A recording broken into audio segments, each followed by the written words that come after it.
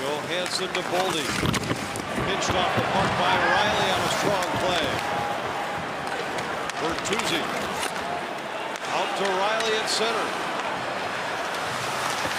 Out to Minton. His pass sailed all the way across ice. Now Brody fakes the shot. Goes to Riley. Out front. They score.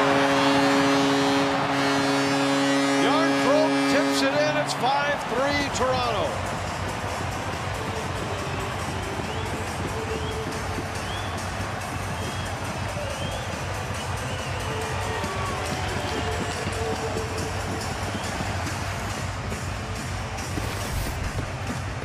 Well, I'll turn this one over. Boldy just gets pinched off, hit hard against the wall, gets up holding that shoulder. Then the Leafs, they're one of those teams that can have the extra pass, but they've got the skill to execute it. Like, that's not one where Riley's throwing it on the net, hoping for a rebound and a bounce. He sees the stick on that far side, nails it. Yarncroke presents it, and then he's just has to redirect it into the net.